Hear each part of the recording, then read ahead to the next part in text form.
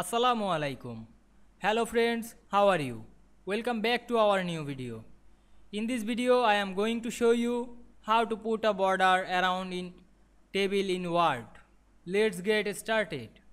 Firstly we have to open a Word document. Now we put a border around table.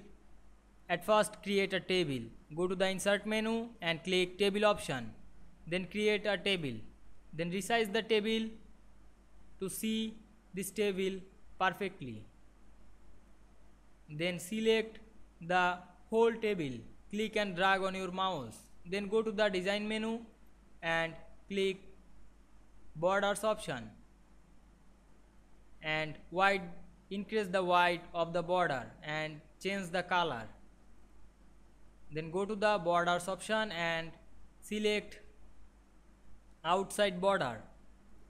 Now we can see we put a border around this table. I hope you enjoyed the video. Please like, comment, share and subscribe my YouTube channel. Thanks for watching.